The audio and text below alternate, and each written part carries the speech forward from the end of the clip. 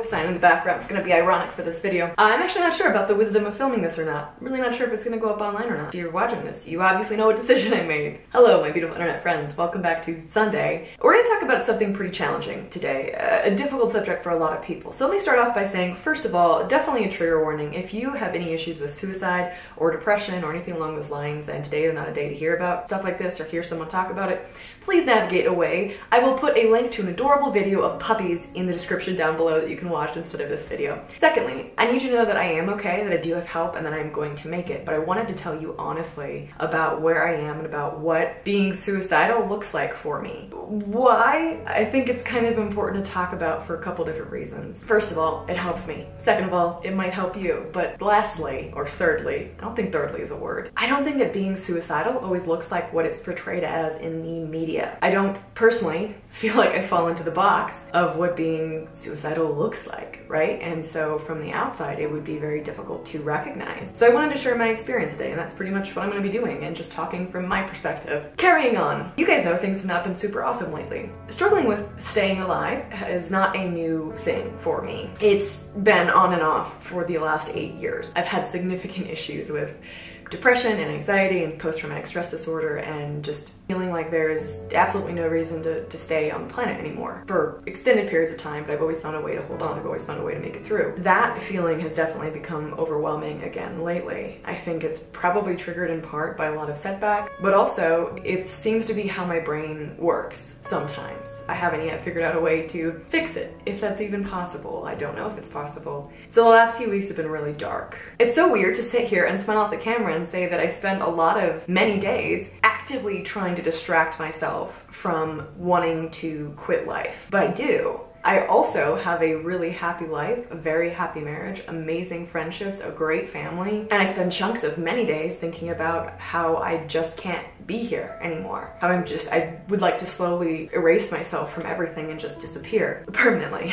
And when I'm around the vast majority of people, I know it doesn't appear that way. I'm engaging, I can carry on conversations, I smile, I laugh, I'm interested in other people's lives sincerely, like that's not a joke, I'm not faking it. But then there's this like incredible emptiness, and the second that that the on button in me isn't pressed, I am just dead inside often. We often hear about like the signs and symptoms of someone dealing with depression or suicide, and they're things like withdrawing from activities that you love and giving away possessions and things like that. Those have never been indications for me, ever. I would say almost the opposite have been indications. I try to get like more involved in things. I try to do more things I like. I try to like, you know, become more engaged. Maybe I pull away from people. But I think I'm a really good example. I didn't think I was gonna get emotional at all in this video. Why it's important to check on your friends who struggle and ask them how they're really doing. Because I think I could fake just about anybody out right now, and like always. The other thing about being suicidal that I feel like is not well represented is that it's almost always talked about like feeling worthless, like your life is so meaningless, or like people don't care about you, or you don't feel love, or you don't feel like you matter, you feel, you know, worthless. I don't feel that way. I don't feel that way at all, and I'm incredibly lucky and grateful not to. I know that I have a lot of value. I like who I am. I work on becoming a better person every day, but I've put a lot of work into myself, and I'm proud of the person that I am. And like I said, I love the people around me, and I know that so many of them genuinely love me. They really care. I have people in my life that would pick up the phone if I ever called and needed them. I don't presently struggle with a lack of feeling loved or like I'm worthy of life. I almost feel the opposite. I feel like I could go through life bringing a lot of value to other people, but always feeling broken, always feeling like this rock in my chest, always feeling like it wasn't enough, and always feeling so very sad at the bottom of all of it. My worry is that it will never change, and what happens in the moments that things get really, really dark. So I almost get tunnel vision. My therapist talks about it like a funnel. You know, if your brain is working well, you're looking through a funnel the right way, you know, where it's like small on one end and then you get to see the bigger picture. When things get dark, which is what I call depression or being suicidal, it's like that funnel is flipped around and you're just looking into like a darker and darker tunnel. In the minutes when things get crazy dark for me, I find it nearly impossible to believe that anything will ever get better, that I will ever feel differently than I feel in that moment, because I have so much experience feeling that way, that I think, you know what, at the end of the day, I'm always gonna be empty. I'm always gonna feel this brokenness, and I don't want to deal with that forever. And a lot of people have these like visions or fantasies of what would fix the problems in their lives. Like Brian, for instance, really likes fancy cars, like supercars, and if he could have like one or two and we were financially stable and didn't have to worry about money, and he could just like take care of his supercar and me and the puppies and the kitties, that would be his perfect life. He sees that and he's like, I would be perfectly happy. Now, would there be issues in that life? Of course there would be. But to him, in moments like when he's sad, he's like, I'm sad or upset because of this. This would fix it. I don't have that. I can envision literally the perfect life where I have everything that I've ever wanted, where I can impact people and achieve things and do literally like the biggest things that I could picture, and I could see that happening, and I can't picture it without that feeling. And so I began to question, like, what am I doing here? Do I really want any of this if I'm always going to carry around this darkness and this sense that like at the end of the day everything is meaningless? At the end of the day I will never feel okay. And that feeling itself is kind of hard to quantify, but it's almost like a physical emptiness in my chest. Like I'm not really living my life, like I'm not really here. That emptiness, that darkness feels like it's whispering the truth to me that nothing is really worth anything, that nothing really matters, and that it's always gonna hurt. Here's where this video gets a little more uplifting, because it's been dark for a little while now, hasn't it? In those moments, it's not about convincing me that that feeling is wrong, because there's not a lot of great cognitive thinking going on. I have learned that the most important thing in those times is to distract myself. In the past week, for instance, I was kind of spiraling fast. I was at home working by myself, and I got to a weird, dark place mentally, and I was like, you know what? I need to get out of the house. Like, I have to go. I'm gonna go work at a coffee shop. And even though I didn't feel like doing that, even though I didn't want to do that, I literally like made myself go through the steps of like packing things into my backpack and like getting in the car and driving to the coffee shop and sitting there to work, because I knew that like even just a change of location might jar me out of that mindset just enough to get me to the end of that day, and things might be better the next day. Other times it's calling someone just to have a conversation, maybe not about anything serious. Sometimes it is to have a very serious conversation about what I'm feeling. Sometimes it's taking the dogs outside. Sometimes it's literally anything to like just get my mind doing something different, to distract myself, because otherwise I will keep spiraling, and that's when things get really dangerous. Something else that I found is really important is to find people who don't overreact when I express how I'm feeling. What I mean by that is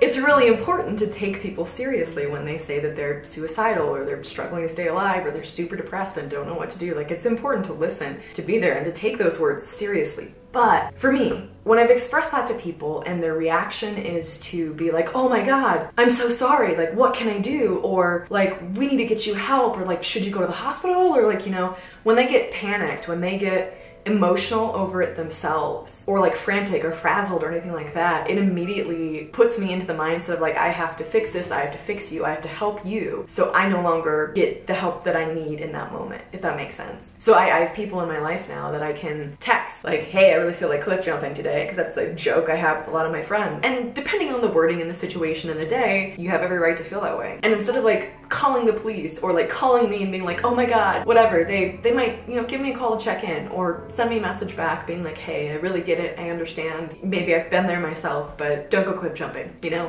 And the reason for that is because we've had conversations where I'm like, hey, I don't need you to panic when I talk about this. Sometimes I just need to talk about it. And so, two things. If you struggle with these kinds of thoughts and feelings, I would say that it's important to talk to people in your life and then kind of set down guidelines of what you need in those moments. I mean, do you need someone to panic on your behalf? Honestly, does that help you? Because I think it does for some people. Or do you need someone to just be quiet and listen? What helps you? And then communicate that to them in advance, so that when you get to those places, they can give you what you need. Because it can be really hard to hear someone say, like, I'm thinking about killing myself. If I heard that from someone who hadn't told me how they wanted me to respond, I would definitely feel lost. I'd try to do like whatever I could, but giving people around you context on what helps is really important. And if you are on the receiving end of that, if you've heard someone say that to you, I think it's important, at least in my personal opinion, this is just my experience, I'm not a professional, to not panic and to not make it about you. It can be extremely affecting to hear someone say that. It can feel like maybe you're not doing enough as a spouse, as a parent, as a friend, but that's not what it's about. I promise you that is not what it is about. It is not a personal failing of yours or of theirs. So listen, ask how you can help, but try your best not to make it about you.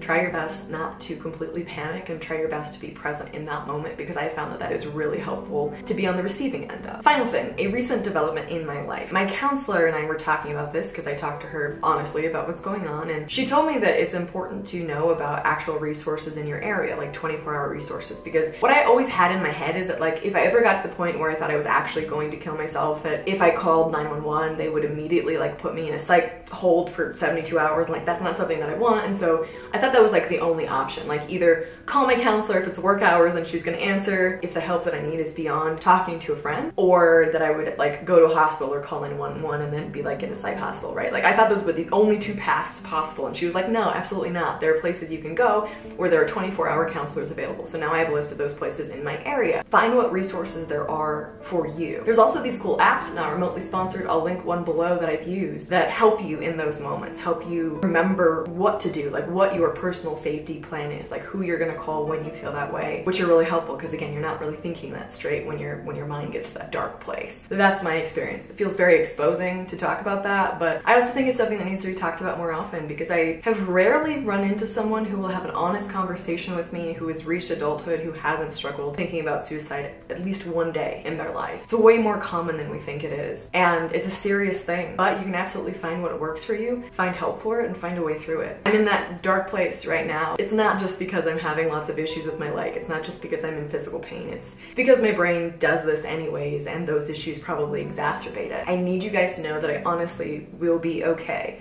I'm not going anywhere. I know what to do in those dark moments, and I will continue to do that even if in the moment it feels completely futile and helpless and hopeless, because I know that there always is hope, as that sign and this tattoo say. I am not going to give up, and I will continue to put more pieces of help in place if things ever get more serious. And I would encourage you to do the same thing. And just a word of reminder, if you know people who struggle with this sort of thing, check on them. It doesn't always look like what you think it looks like when someone is struggling with suicidal thoughts or deep, dark depression. Sometimes they look incredibly functional. So thanks for listening, guys. I really appreciate it. Let me know your thoughts and your reactions in the comment section down below. I kind of feel like this is in vain to say after I just expressed all that, but please don't worry about me too much. I truly will be all right. You guys are really awesome, and you make such an incredible impact on my life. So thank you for your words. You really help me. A huge thank you, as always, goes out to all of my patrons. I appreciate you guys so very much. Thank you. I love you guys. I'm thinking of you, and I'll see you in the next video. Bye, guys.